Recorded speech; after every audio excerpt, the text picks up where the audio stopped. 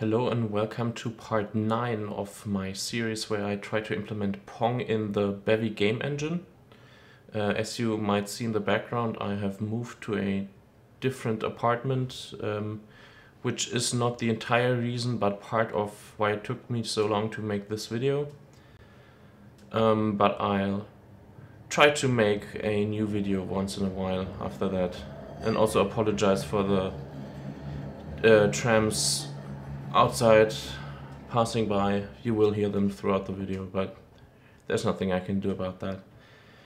So in the meantime, another version of bevy came out, version 0.5, and there's some new stuff. There's physically based rendering, which is nothing that concerns us right now. We are not using GLTF.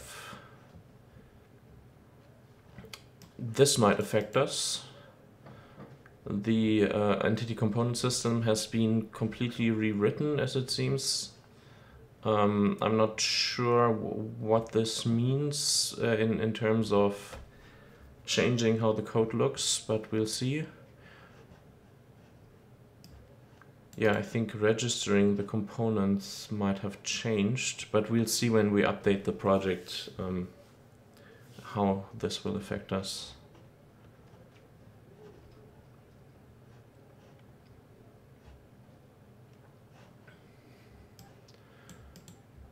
Oh, okay, there's now a faster way to do for each, which doesn't use an iterator API, I guess, or at least not a for loop.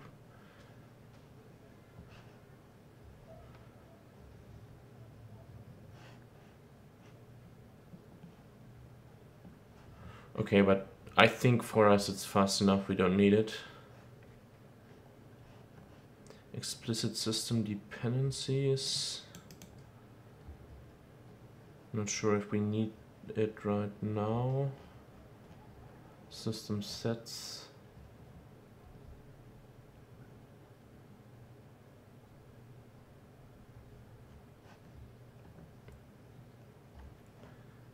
Ambiguity detection and resolution.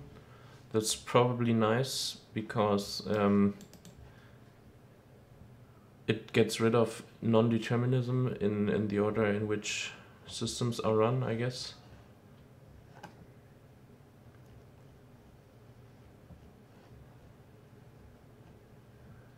States v2. We haven't used states yet. We might use it in the future to implement something like a game menu, as you can see here. Not sure how far I will go with this code base. Events have changed. That might make it easier to implement the window change event listening. Local event reader, some events, resource, some events. Oh, okay, so just need an event reader for the event. Maybe we'll do some refactoring based on that.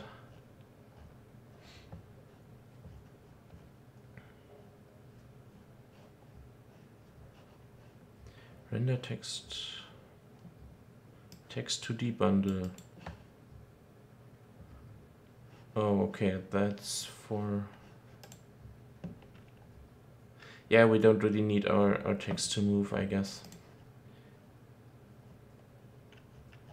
Different cameras, render layers, sprite flipping, color spaces. Don't really care about that, it's just black and white. Timer improvements. Durations instead of F32.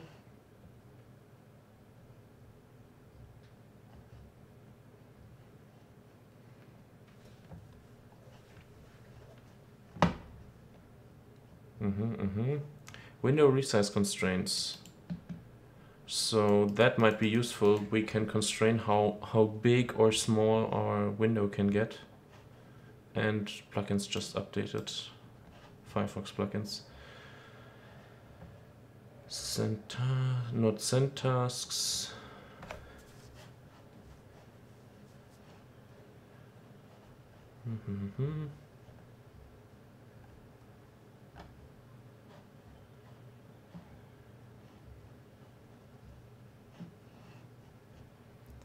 I mean, we'll see what happens. Let's first do a cargo update.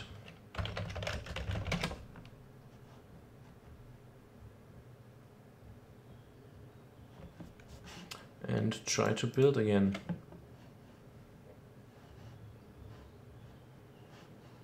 It did build. I probably still need to change the version in here. Let's do it again. Come on. Oh, it's compiling.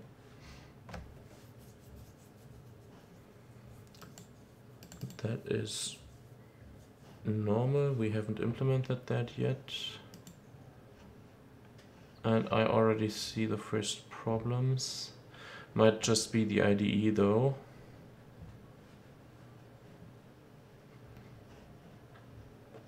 This takes quite some time, I have to say.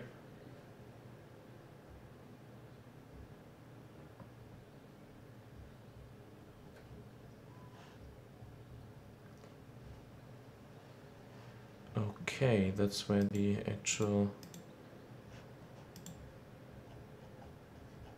build error started coming in.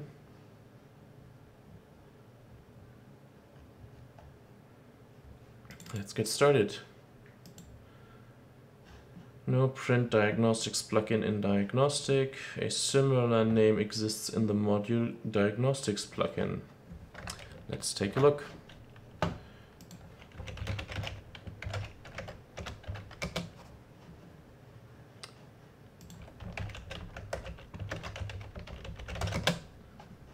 Bevy diagnostics plugin. Log diagnostics plugin that logs to the console. I guess that's what we're looking for. So it's called log diagnostics plugin, and it should, oh yeah,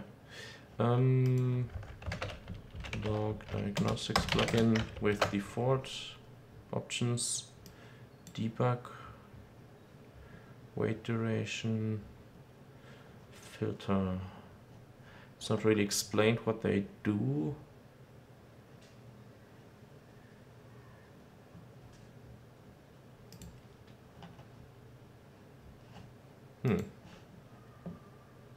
Whatever, I think that debug just makes it print debug log messages that you can ignore in a release build, or at least configure if you want to print or not. That's that. Let's see. Commands doesn't exist anymore. There's also no query.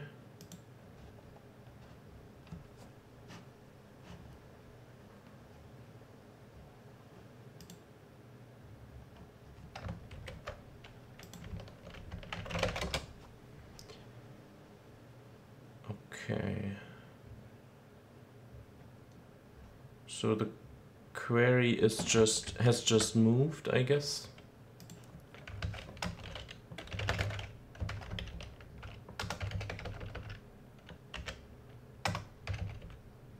Let's just remove commands and query for now and see if we can just import them like so. Yes. ECS system.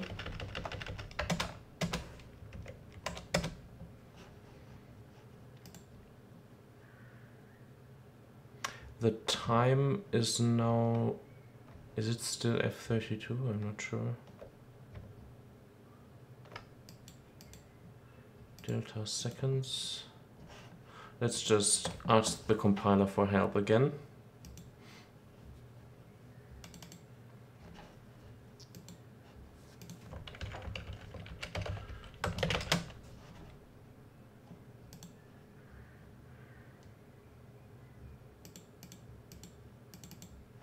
function takes 0 arguments, but 1 argument was supplied. That might have to do with the changes in here. Spawn.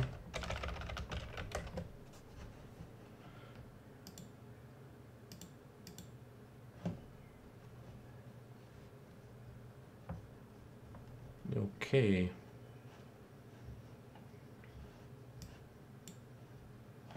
World entity operations require that user has... No, that's not what I was looking for. World spawn.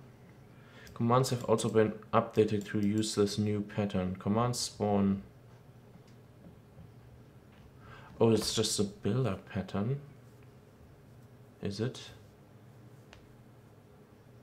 Spawn bundle. Oh, okay. So that would be spawn bundle in this case. But no width.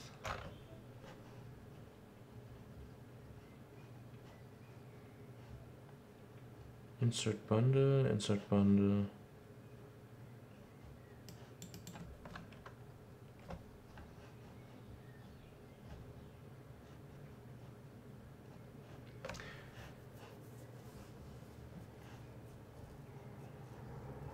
The initial spawn operation also requires a bundle as input. This can be awkward when no components are required or one component is required.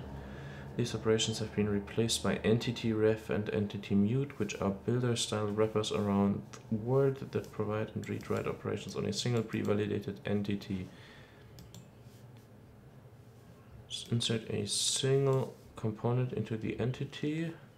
Okay, so this creates one entity with a component and a bundle, and then returns the ID. So probably what I need to do is commands dot spawn dot dot insert bundle sprite bundle default dot insert all default, and that should probably be it, I guess.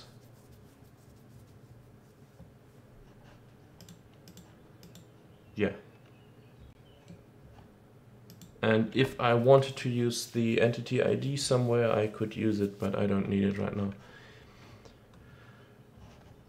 And I will probably have to update every code that uses spawn.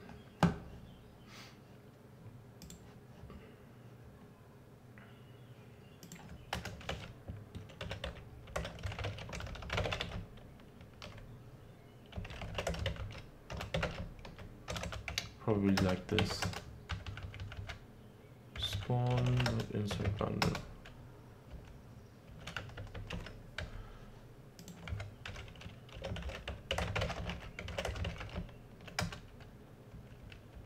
I guess all the bundles have moved somewhere else. Spawn paddles will have the same problem.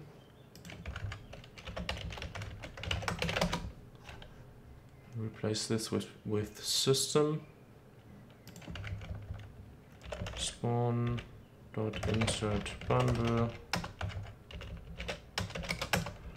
dot insert dot insert dot insert,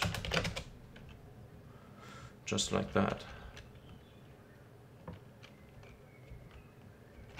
I wonder if we can make our own bundle.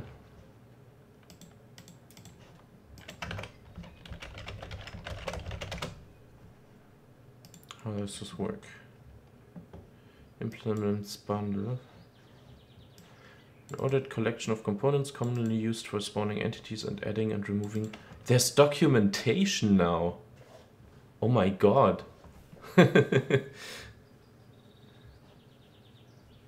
Commonly used for spawning entities and adding and removing components in bulk. You cannot query for a bundle, only individual components within it. Typically, you will simply use derived bundle when creating your own bundle. That sounds nice.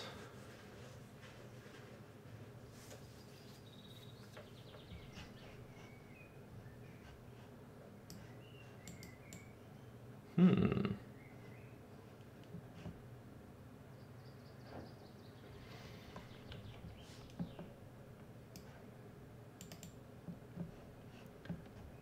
so maybe we can make our own bundles?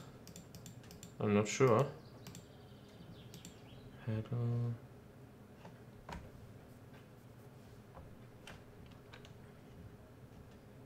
We'll try that after we fix the code. Let's do only one thing at a time. ECS system commands.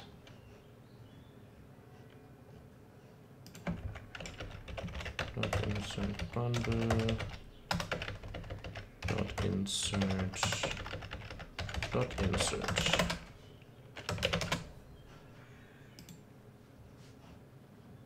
Same thing here. System.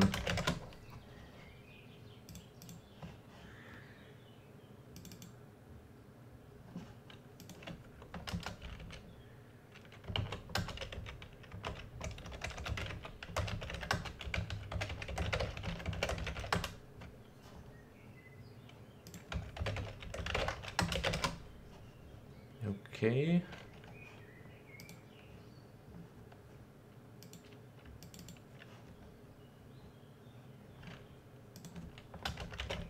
System missing here as well.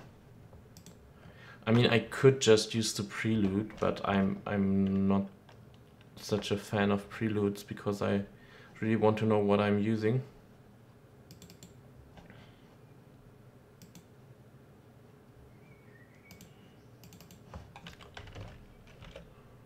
Spawn.insert bundle,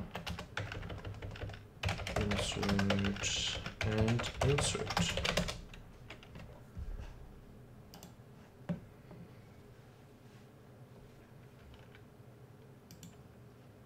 Search for text.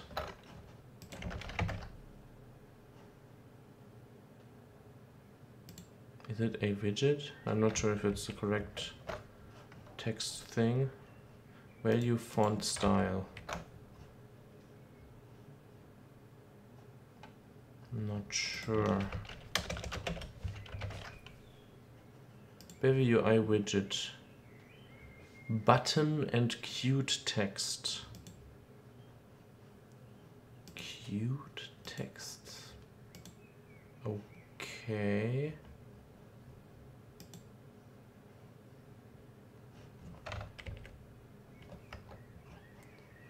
What on earth is a cute text?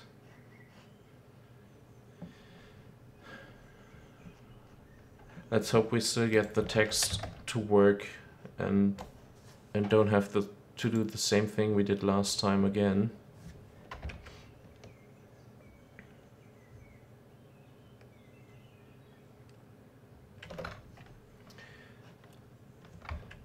Let's take a look at text bundle. This will probably tell us what we need to use. Text is a bevy text. Okay, but it doesn't have the correct or the same properties. Is that correct? No.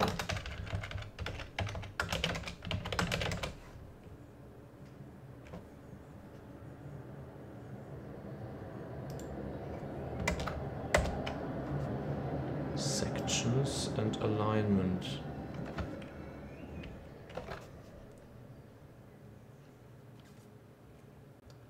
Oh. The vector has an allocator property. Interesting. Text alignment. Vertical align, horizontal align.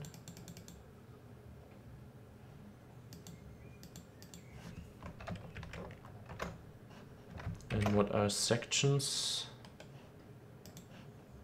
String and style. The style is this. So we have one section.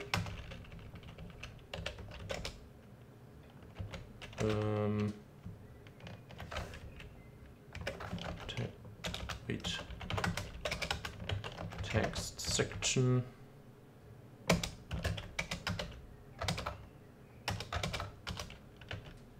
Can you not add missing fields? Yes, you can. Use the storyboard text. And the style is probably still a text style.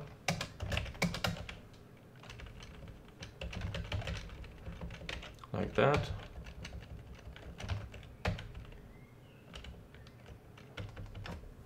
Is the font in there? Yeah, the font is in here.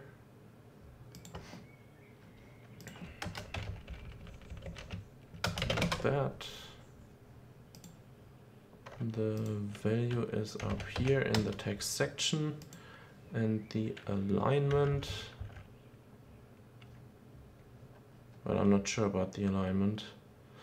We'll see about that.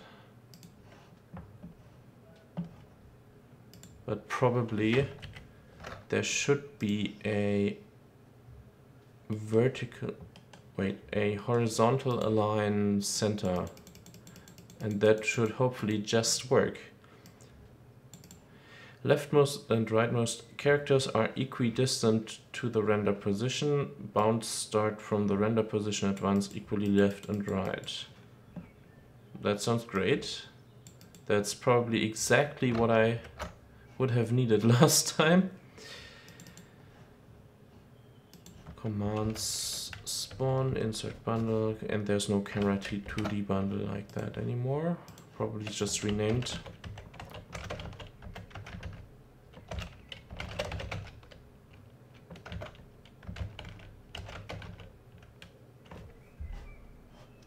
Camera bundle. Oh. There's a perspective camera bundle, an orthographic camera bundle, and a UI camera bundle. There's no 2D camera bundle anymore.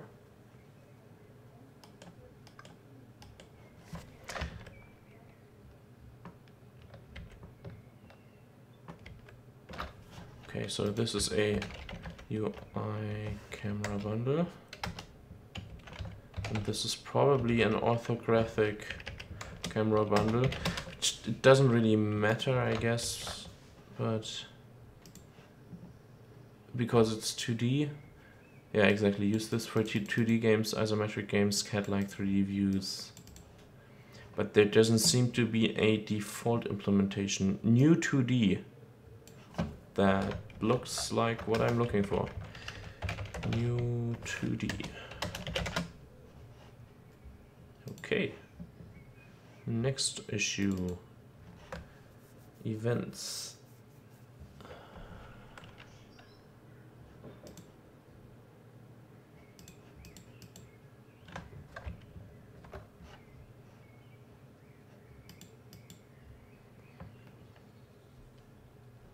Oh my god, this is horrible.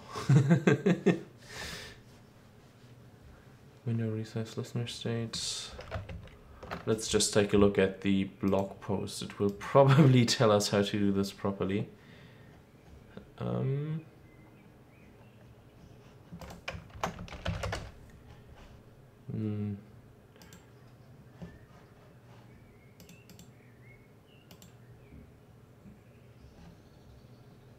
Event ergonomics.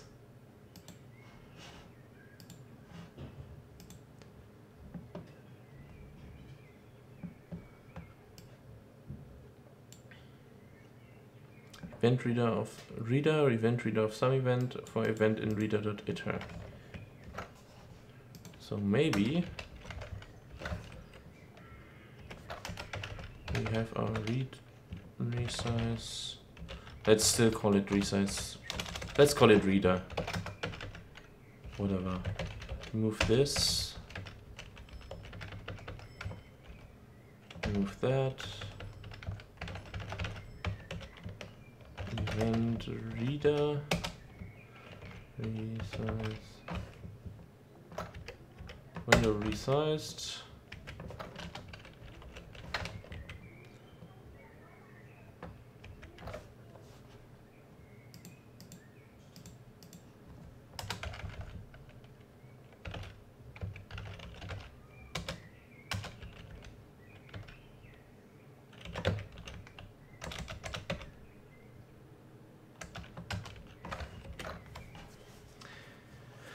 Let's take a look at the event reader in API.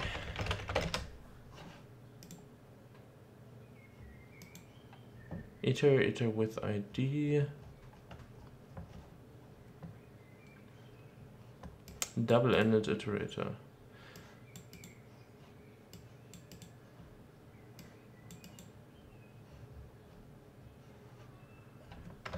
Yeah, let's just do it like this. Dot iter dot last.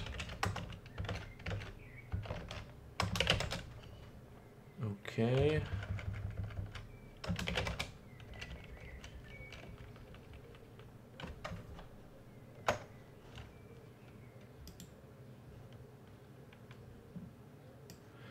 Window resize listener state. Insert resource.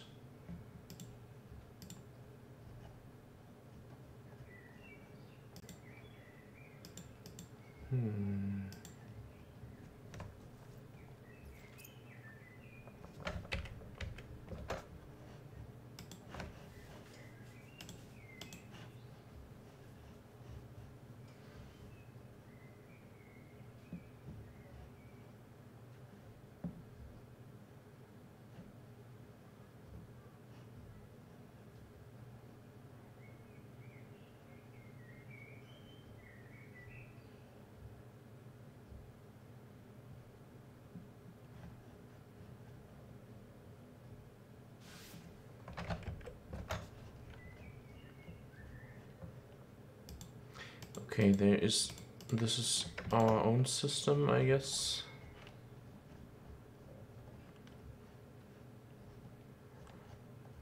I'm not sure if we need this anymore. Let's just remove it for now.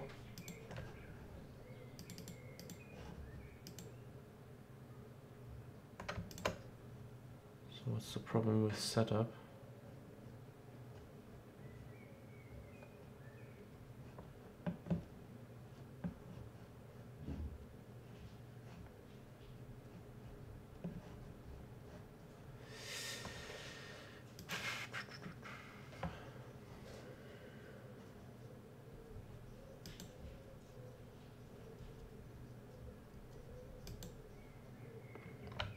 Why is setup not a system anymore?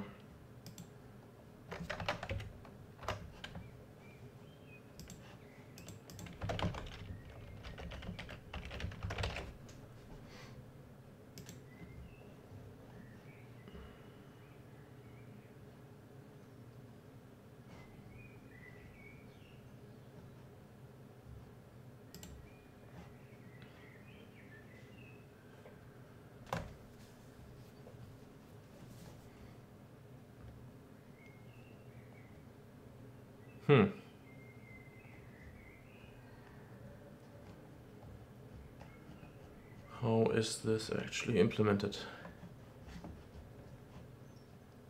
Probably parallel system descriptor. No. T.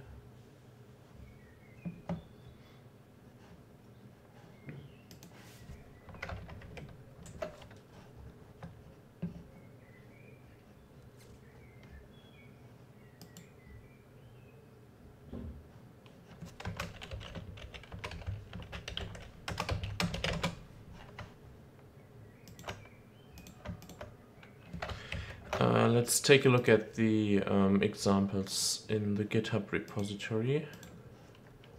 Let's go to the 05 tag and go to the example code.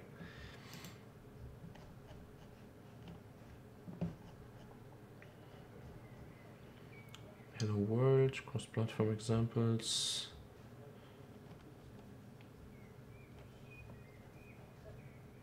Games. Let's take a look at breakout again. Let's start up system setup.system, commands, materials, add asset server.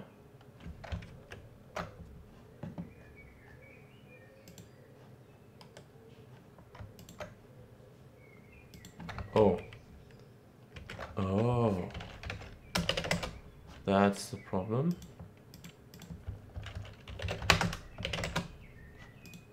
Is it? Yes.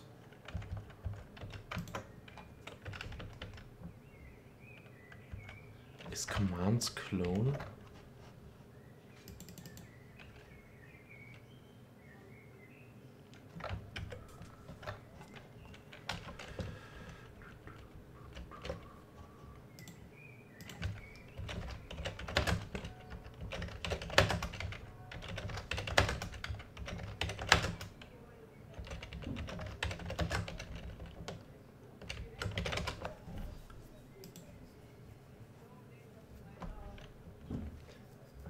Almost seems like it's compiling. Not sure if the event listener still works for the window, but we'll see. That doesn't look too great, and it crashed.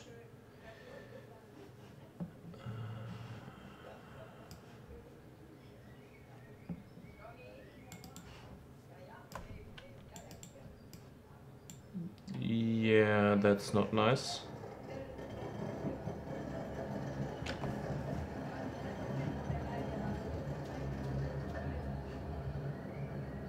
Consider merging conflicting queries into a query set.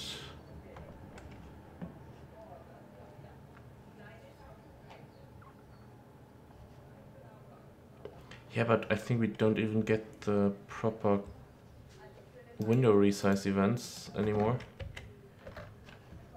Let's take a look at an example for event listening.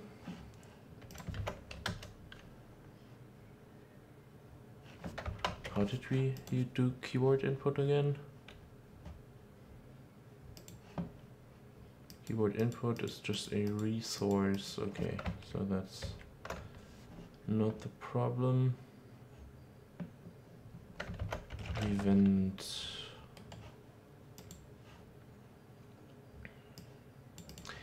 Init resource event trigger state.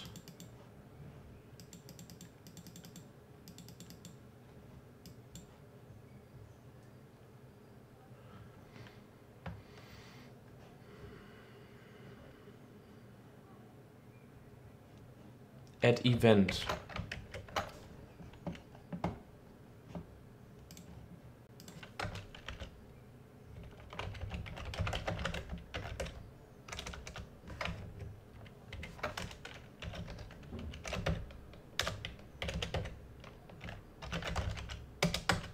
Maybe like that.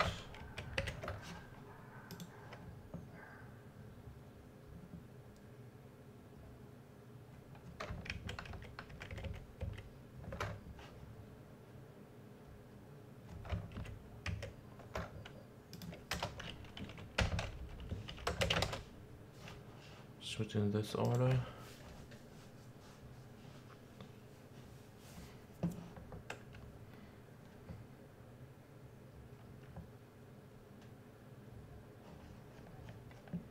And let's print something if our event handler actually gets called.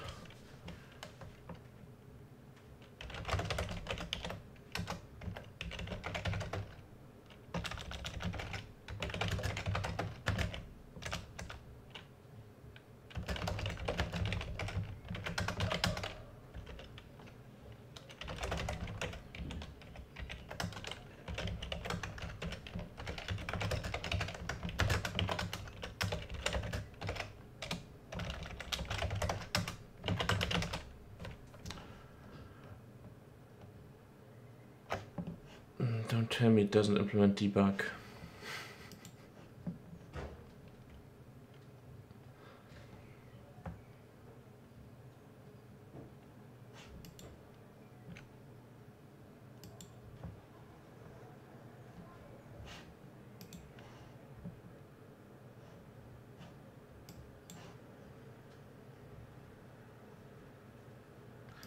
Okay, it immediately crashes. Query, mutable bevy sprite, bevy transform, Pong wall, Pong window resize listener.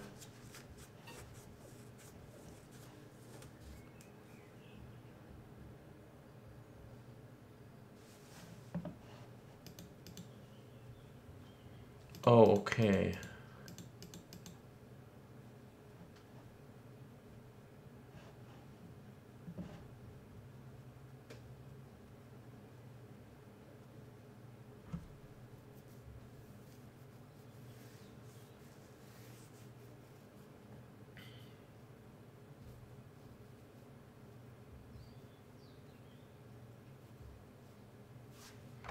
So what is a query set?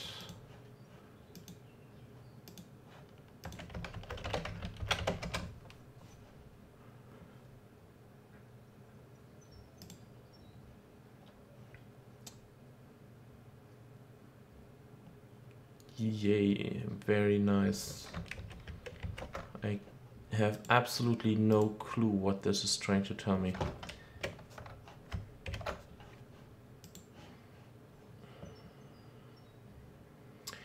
Yeah, I guess this will just be another one of those episodes where I do not make any progress at all.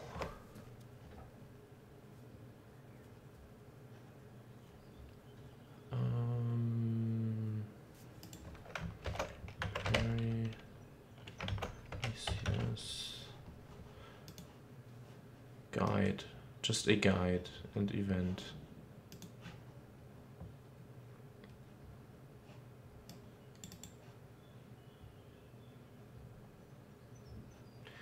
Oh, there's some explanation here. Component is just a normal Rust data type. Position.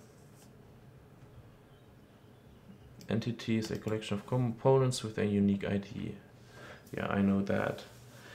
A shared global piece of data is a resource. System runs logic on entities, components, and resources. Player score.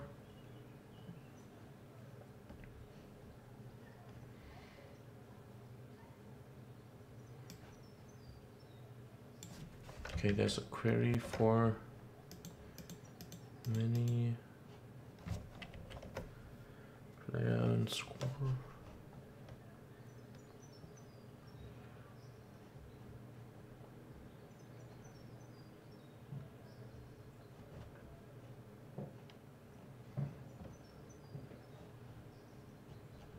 Let's take a look at the event example again. This is the trigger, this is the listener. Let's for now just listen for the events without actually mutating anything.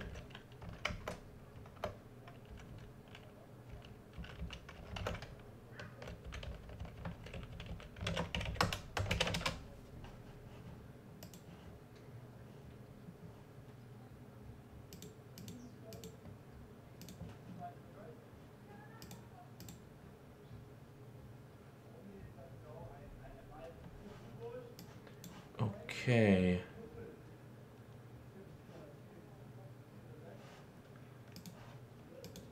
So the event handler definitely gets called, but something in the way I do the queries is creating a problem.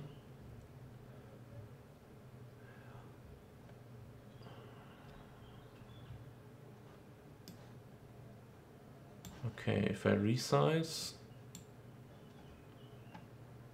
what?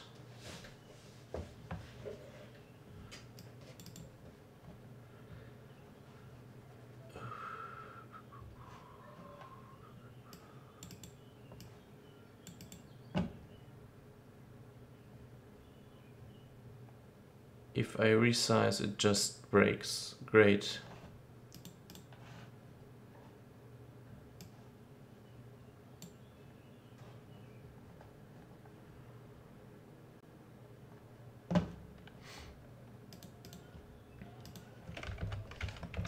Let's add paddles and see if it still breaks.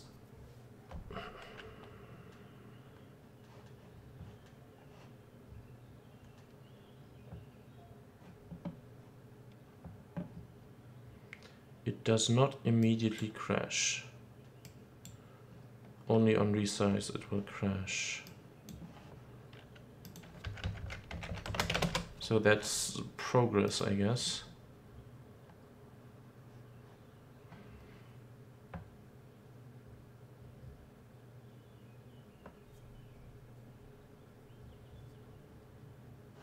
and now it immediately crashes. So it doesn't like me having two queries with sprites in them, I guess. Let's take a look. Let's just...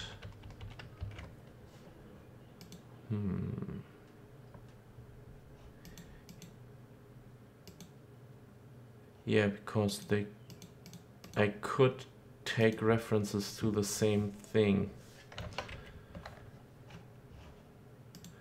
Is there an example on how to use query sets? Nope, there is not immediately. Query set, no query set here. Change detection, event, fixed time step.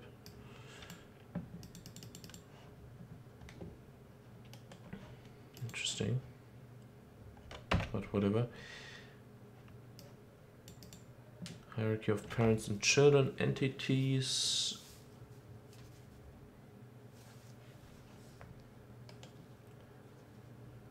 Parallel iterator, removal detection, startup system.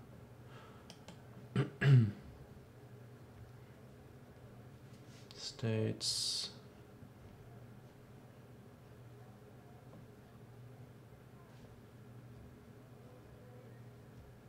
Timers.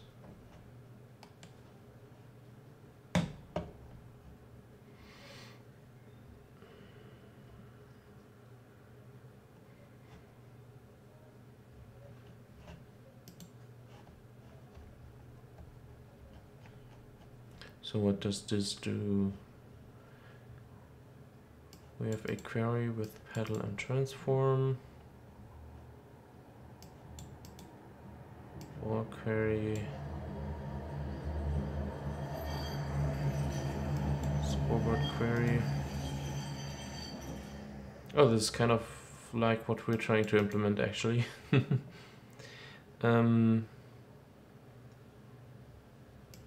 So this is a ball transform and sprite, and an entity collider transform and sprite. Maybe we just need different systems to update different components. Maybe that's the point.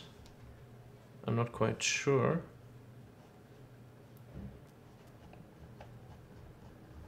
But that would be one idea of how to maybe fix this.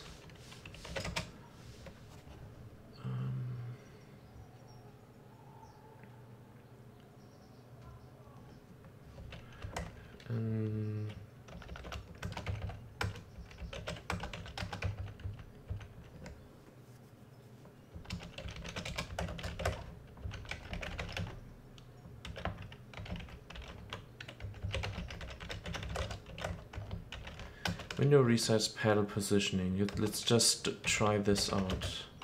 We have a resize reader like before, and just the pedals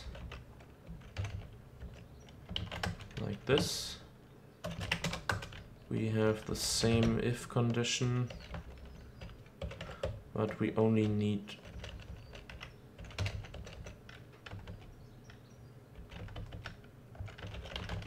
pedal event.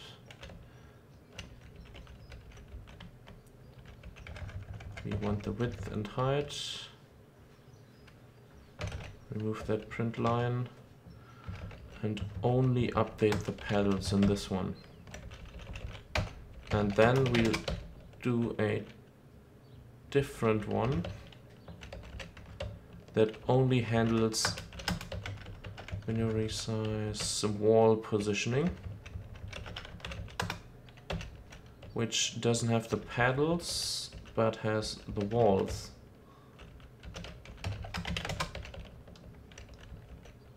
I don't think that's how it's supposed to work, but let me just try if that actually fixes the problem or if it's just completely different from my mental model.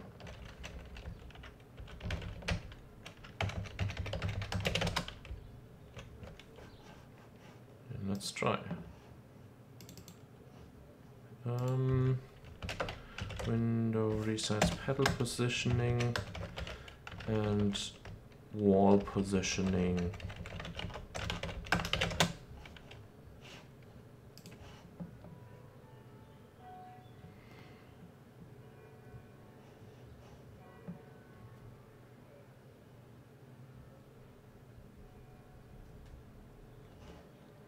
Okay, so it doesn't crash immediately anymore.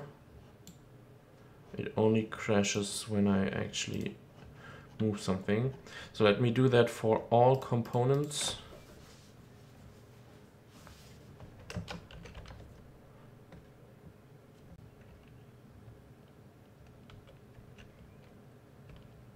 We have goals and balls.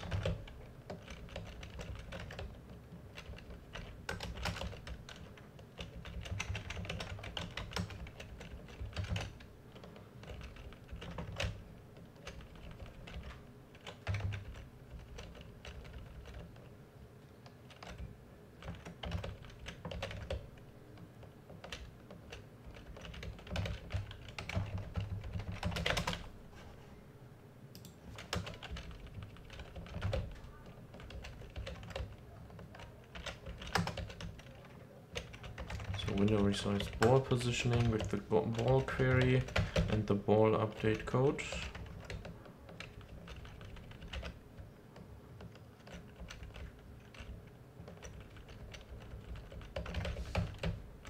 No, I didn't want to remove that, just copy it.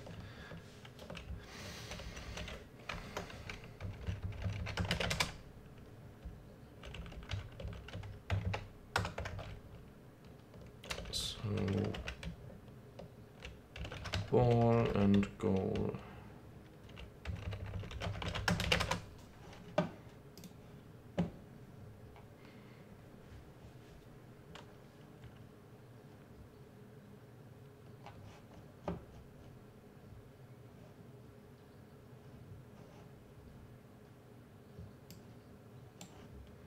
But why is it crashing immediately?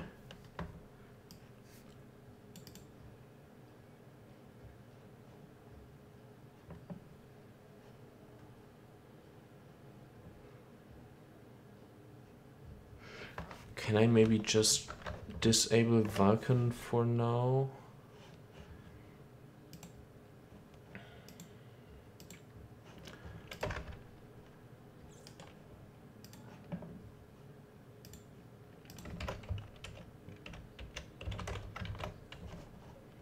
WGPU.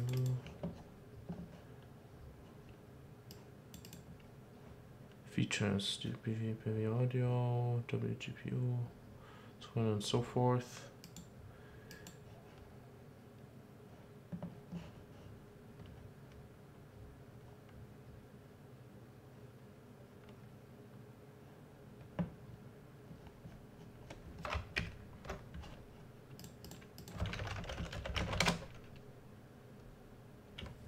Nothing to update either. So why is it crashing?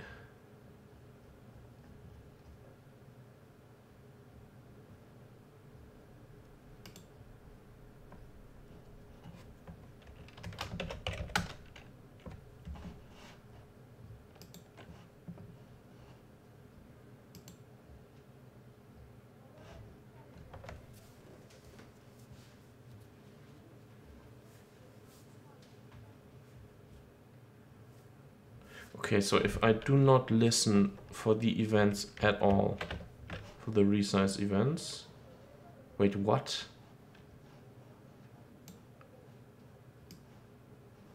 Okay.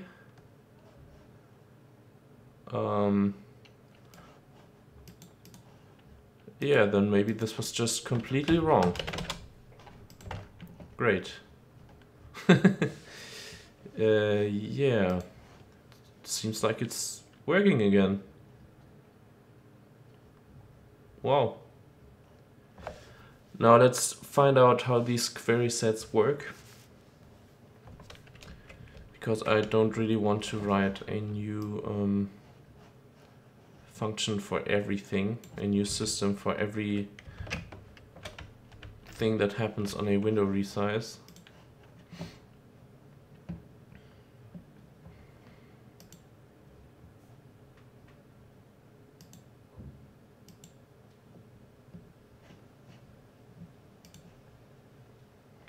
query set.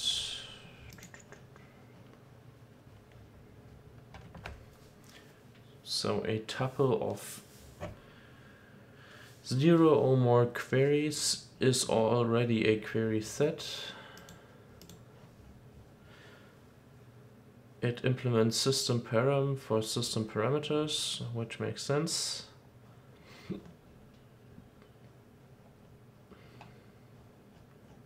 And that's it. I'd really like to have some example for that.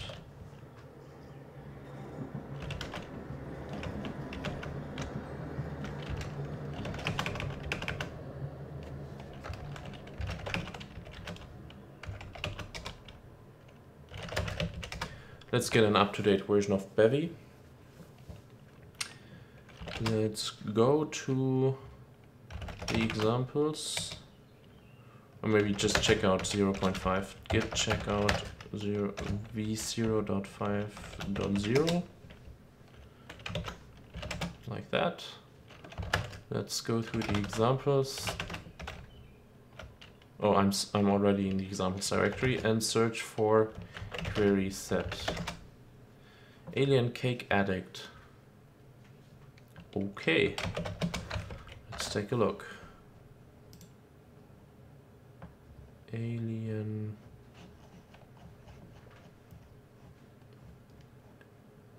games. There was a game section. Alien cake addict.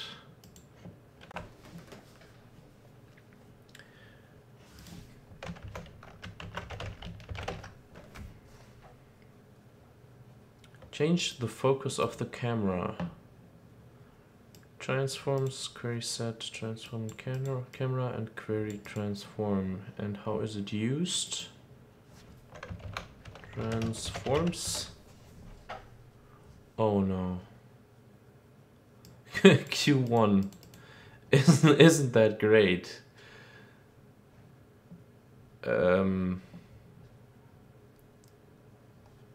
Yeah. I've seen better, I have to say. I don't really like that. Okay, that's what you see here. Q0, Q0 mute. Q0, Q1. Oh my god. This looks absolutely horrible. I really have to say. And it goes up to 4. And we have exactly, I mean, this doesn't scale. We have paddle, wall, goal, and ball, which is exactly 4. But come on, that can't be it.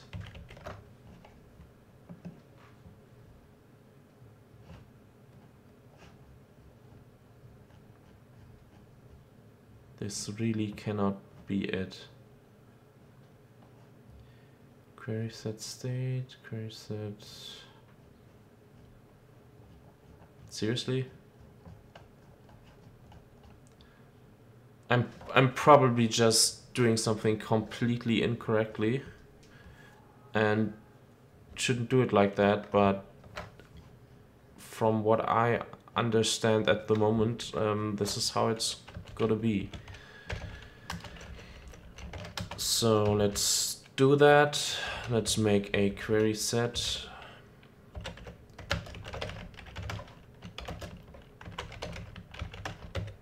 Of all these queries.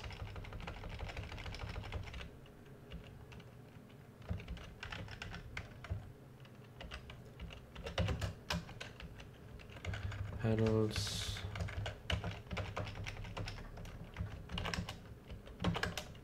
Walls.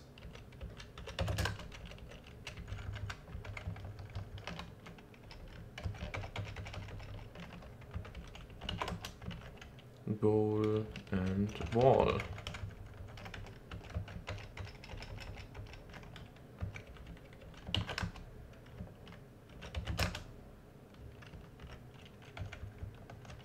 that.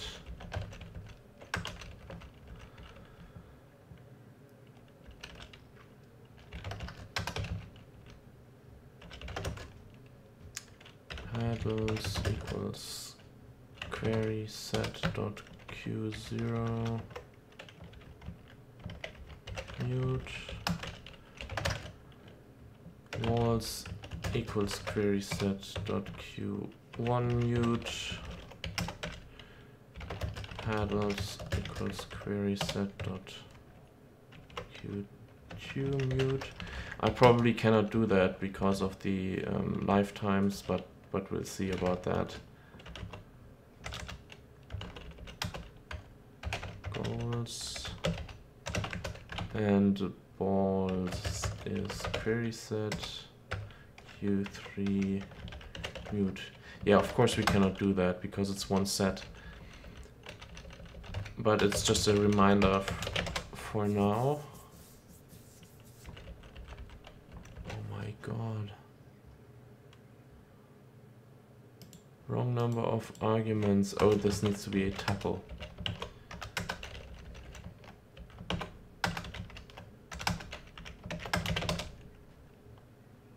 Yeah, great. Absolutely fantastic.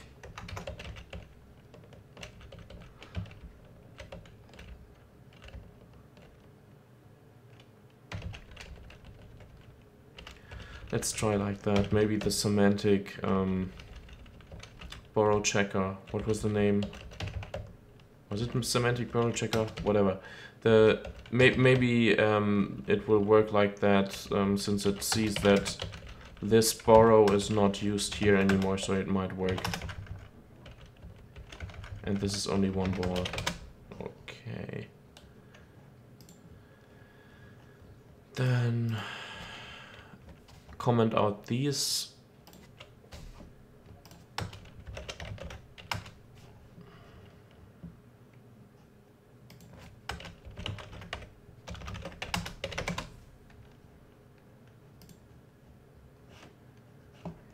And register to the systems.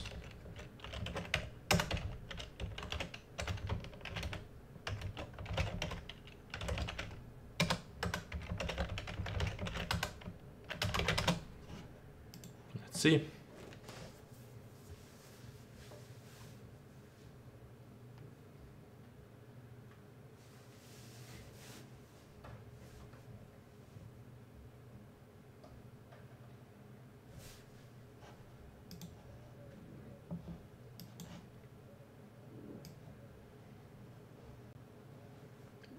It works.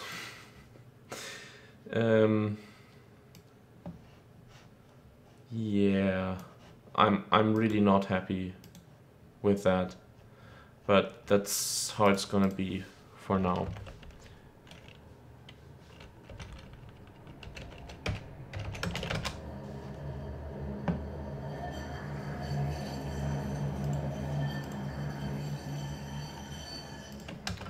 Okay, but this means we actually have it working again. Any more warnings except for this one? Not that I see. Maybe remove the print line stuff.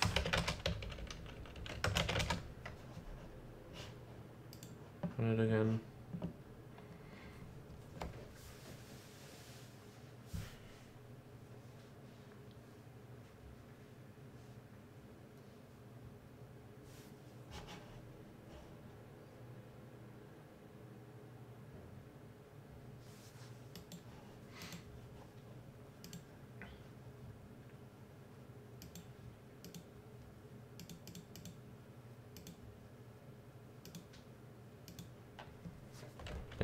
Let's move that around. Just because.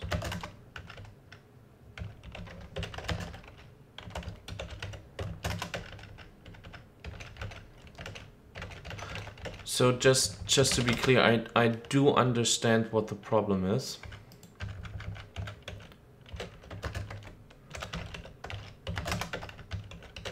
And I can explain it if you don't understand it yet either. So, of course, when you write Rust code, you need to ensure that you have only one mutable reference to any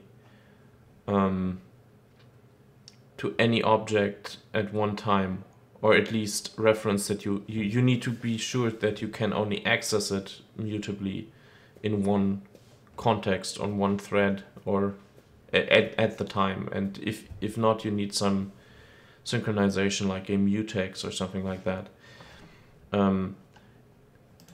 Since we have sprites and transforms in every single one of these queries, there's nothing preventing us from creating an entity that has, for example, a ball and a wall component to it, which means if we have a ball that is a wall, we would be able to have a mutable reference to the sprite of the wall, and to the same with the ball. So you have one entity that is a wall and a ball, and we could come up with end up with the same mutable reference to the exactly same sprite component, and that would actually break the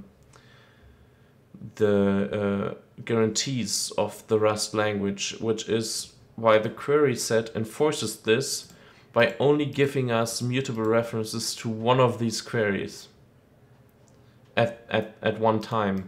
Because once I call q0 mute, this has mutably borrowed the query set, which means I cannot call any of these other methods anymore until I've finished using this this paddles reference here, which I'm finished here, so it's fine to call q1 after that.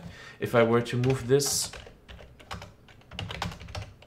up here, it wouldn't compile because it's still borrowed mutably. Second mutable borrow occurs here, as the compiler is telling me. So I'm not quite sure how I want a proper solution to look like, but this is not really it.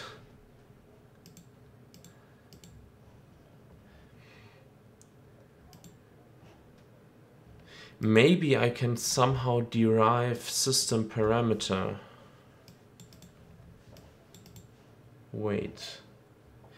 Maybe I can do that. I'm not quite sure. Let's take another look and find usages of system param. Where's my terminal window? Oh, I've closed it.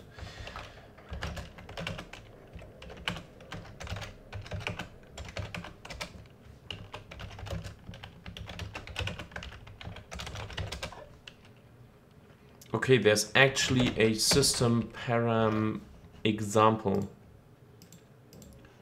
So this might just be the solution to this awkwardness.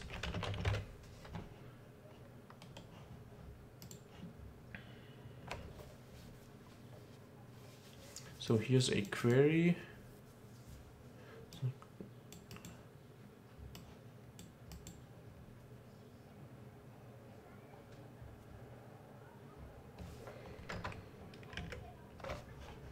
Yeah, let's first commit this because it's working. And after that I can play around with that. So the ball has changed, the goal. In main I want everything, in paddle I want everything, in score I want everything except this struct here. Because it's not finished yet. Stage this, so everything except the struct will be committed. And same here, so commit message is update to bevy 0.5.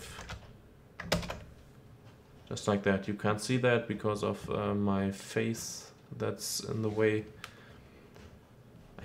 I mean, I could probably move it around. Yeah, whatever. This is actually where I type in the commit messages. Okay. Now let's try to create our own system parameter.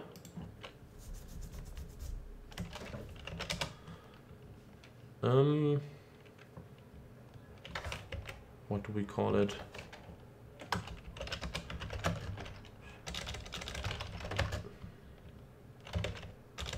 Entities to be resized.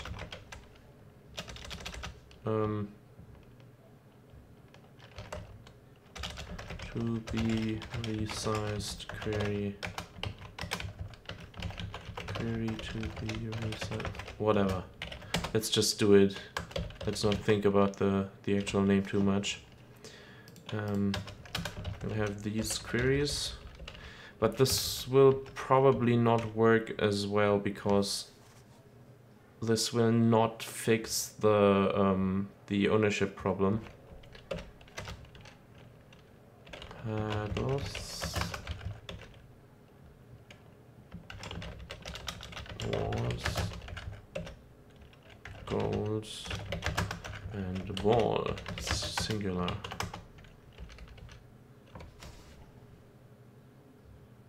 Missing lifetime specifier.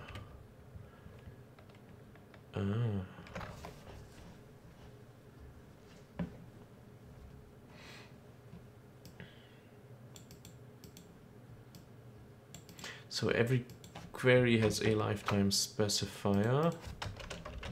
Let's use the regular tick A.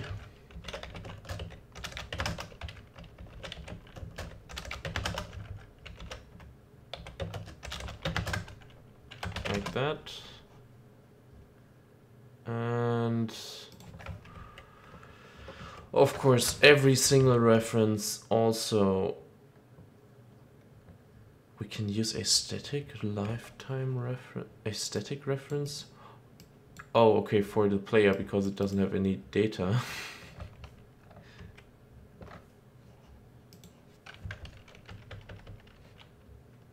Actually, why was I taking a reference to the player? I thought the player was just...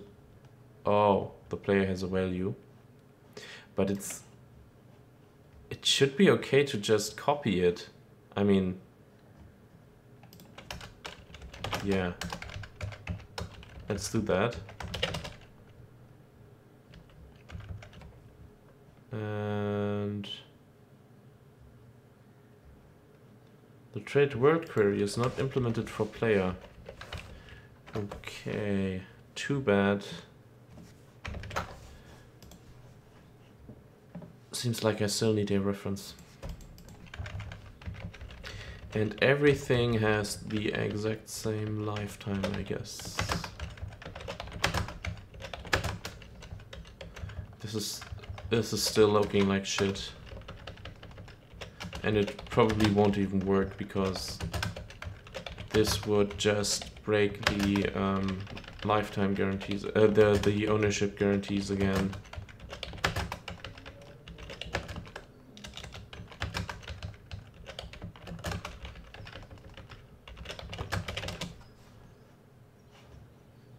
See if it actually compiles without using it. And then after that,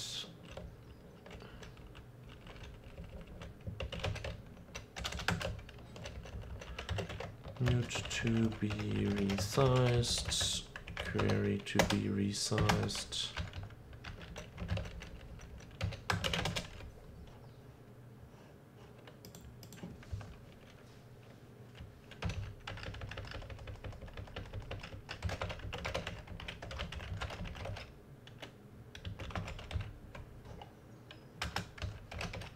To be resized on panels.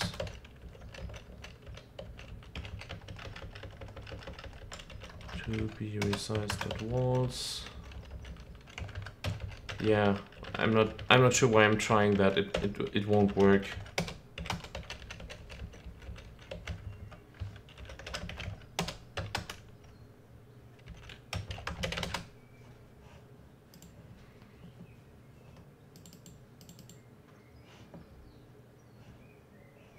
Oh, I still need to derive system parameter.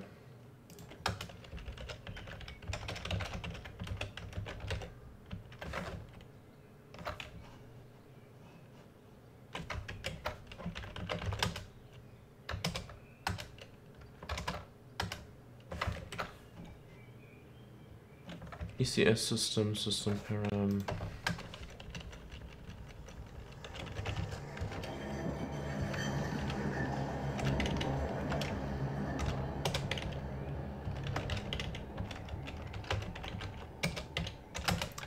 Earlier I was talking about not liking preludes, but here I'm using one. Sounds like I'm a hypocrite. Or maybe just my... does not fulfill lifetime requirements. What? Type must satisfy the static lifetime. Conflicting requirements.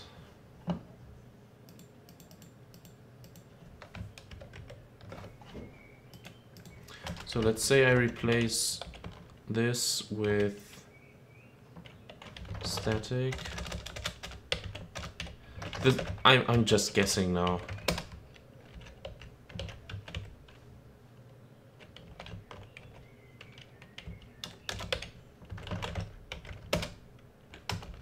And then put the A here.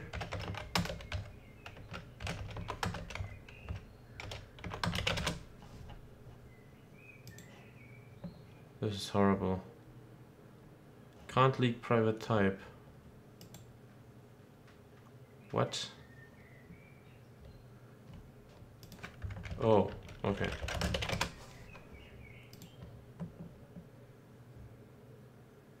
It does compile, but it will probably just crash immediately when running.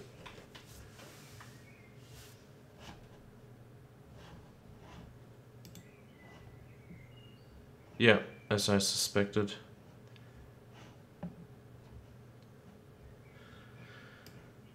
Conflicts with previous system parameter. Allowing this would break Rust's mutability. So yeah, as I said, this just wasn't going to work in the first place. So yeah. So what we were trying to do was actually render the score in some way. We have a scoreboard.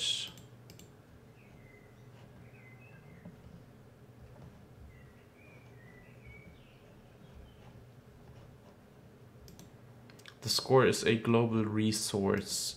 I think that was what we were trying to do last time.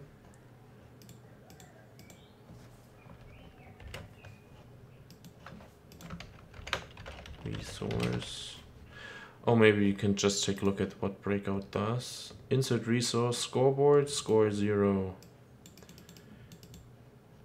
Insert resource. Let's just do that. The score is public. Where do they do that? At the beginning, after the plugins, before the startup system. Insert resource, score.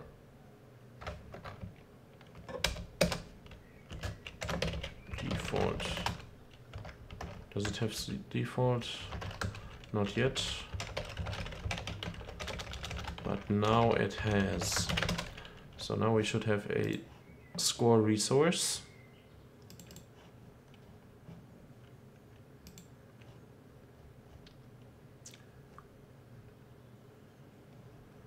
Collider setup.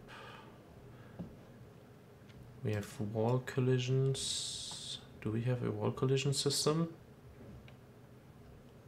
Wait.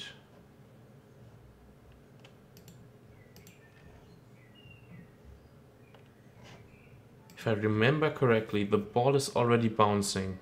So there is a collision system. Oh, there it is, ball collision system. Collider.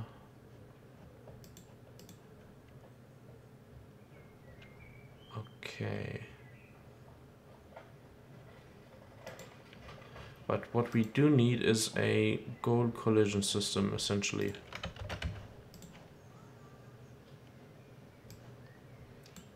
Which is similar to the ball collision system. But it works differently. Goal collision. It's probably not the best name for now, but it'll do.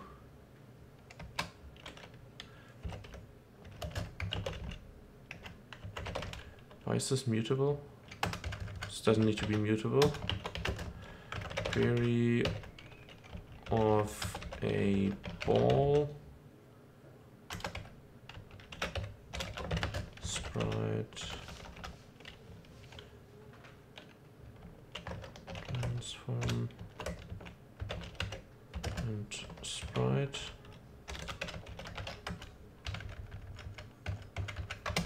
Not sure if we need all of those, but we'll see about that.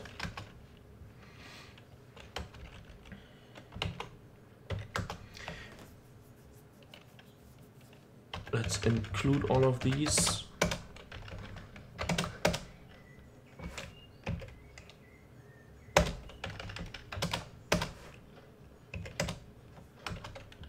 Then we need a collider query.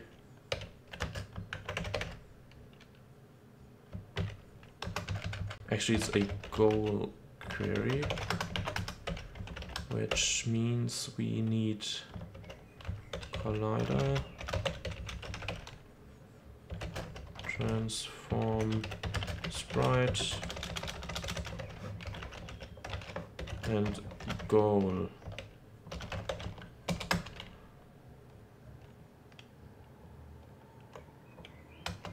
Like that. And also we need the resource score. Resource score. That should be it. Maybe.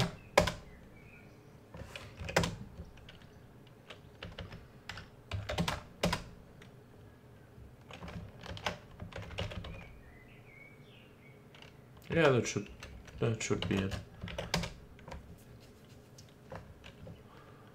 So for all balls,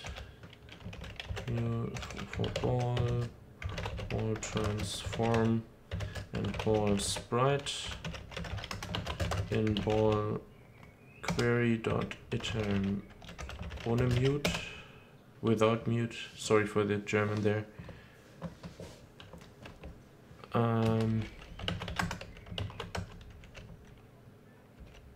For every ball, we go over the list of goals for underscore collider transform. Maybe our goals don't even need a collider component. Now that I'm looking at it. Goal transform and goal sprite in goal query dot iter that collision equals collide A and B. We have ball transform dot translation. We have the ball sprite dot size. We have the goal transform dot translation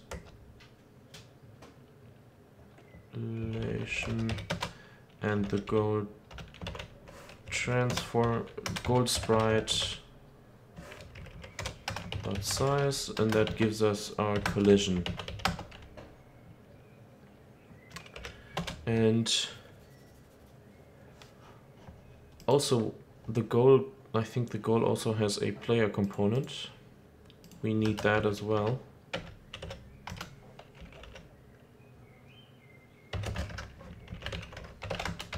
Let's remove the collider.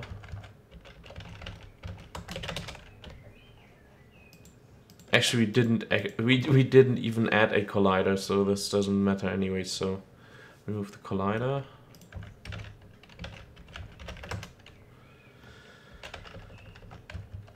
Goal transform, goal sprite, the goal itself, and the player. If let some collision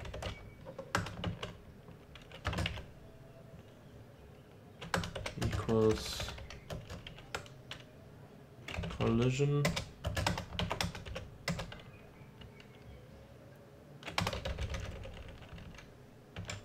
how do I mutate the score? Is there a res mute? Oh, there is.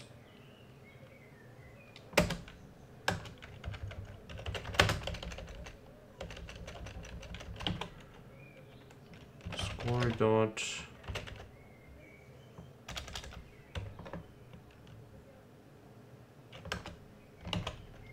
deref mute dot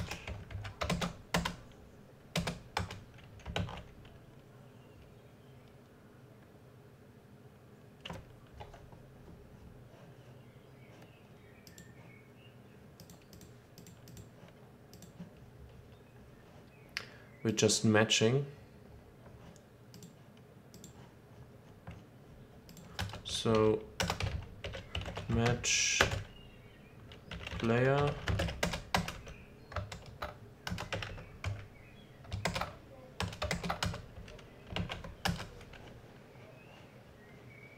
where's the player? Left and right.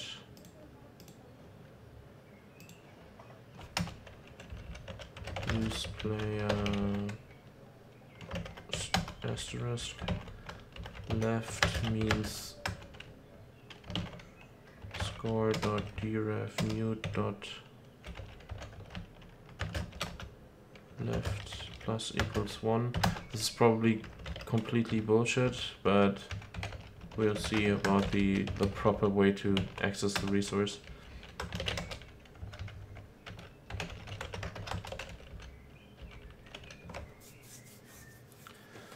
Also, maybe this should just trigger an event, and the event handler should update the score. I'm not quite sure about that. Because when this happens, the scoreboard needs to update and all that stuff, so probably this should just emit an event. What is this complaining about? Expected expression. Whatever. Oh. Of course.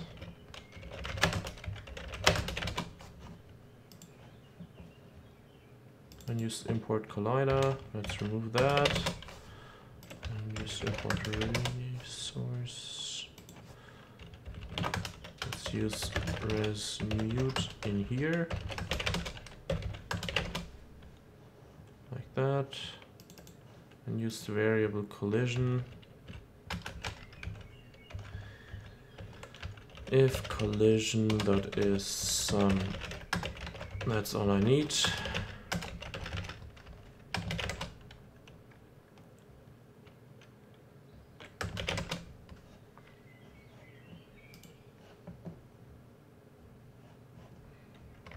Does collide come from? Is there an easier way? No.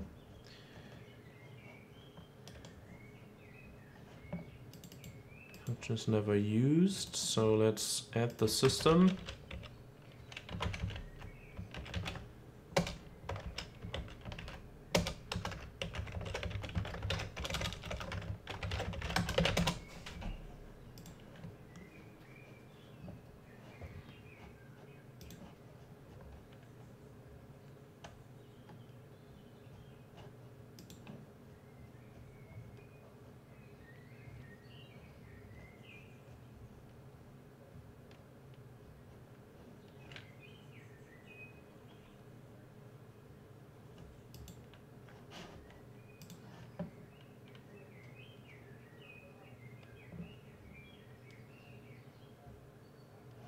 Okay.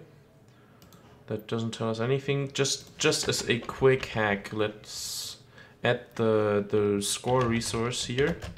Res score. And print it every time the window resizes.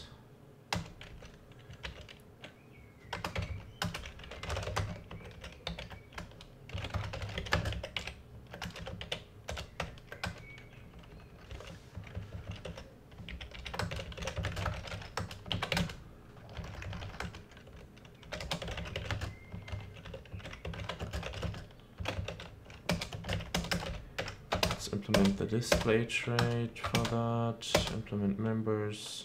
Come on. I don't know why they use just a regular F, but it's horrible.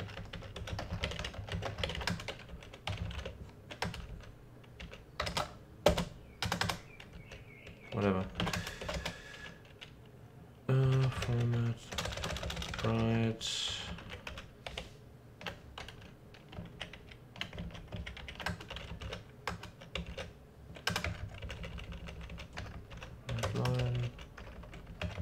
No, just right, formatter, and use self.left and self.right.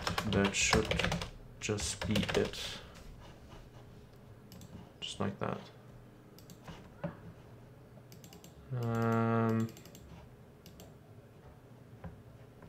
Oh, yeah. Let's dereference it first.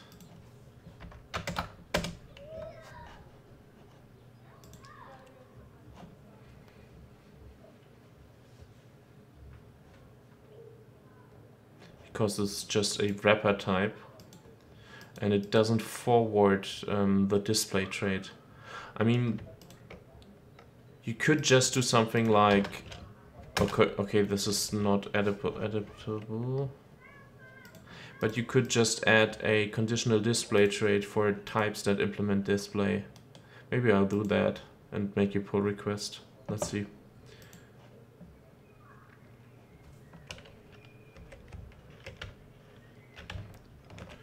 Okay, so once we resize the window, we should see the current score, which is 0 to 7. What? Okay.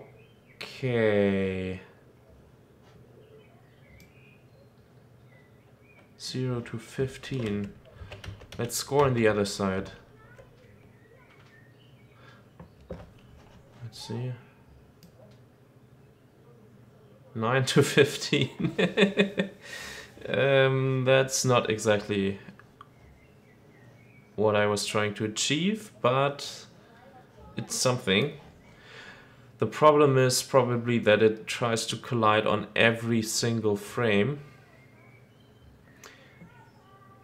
And we need to debounce this. So probably it will add 1 to the score for every single frame where it hits. But this could probably just be fixed by resetting the game once we hit the goal, and this will mean that it won't trigger the code anymore. So let's call this a success for now. Let's remove that and that. Or maybe just let it in. I mean, we can remove it later. Compile again to see if it's still working. And since I'm already at 1 hour and 30 minutes, I should probably stop the video at this point.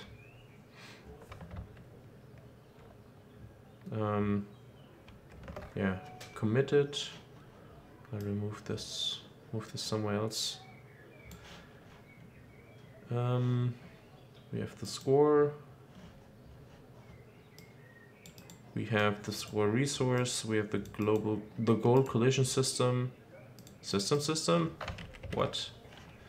That's not what I intended to do.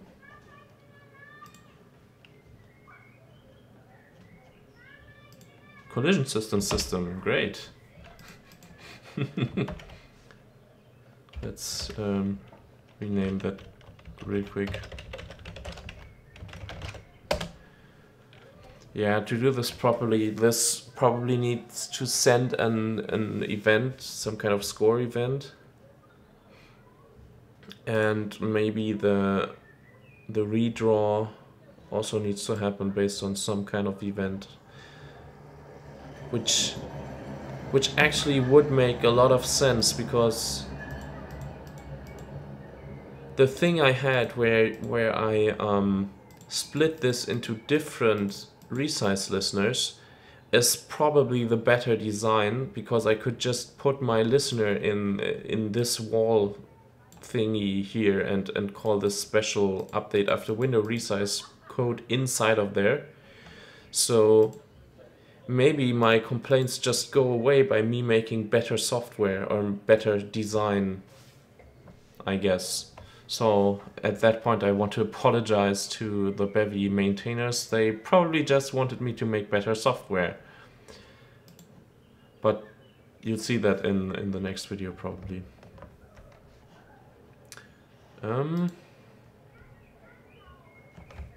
Yeah, let's take another look.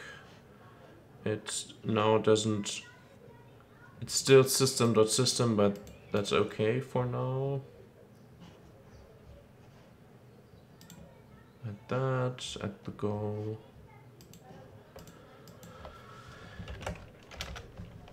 Initial buggy score tracking. Just like that. And with that, I want to say thanks for watching. Thanks for being patient for me taking so long to make another video. And hopefully see you next time.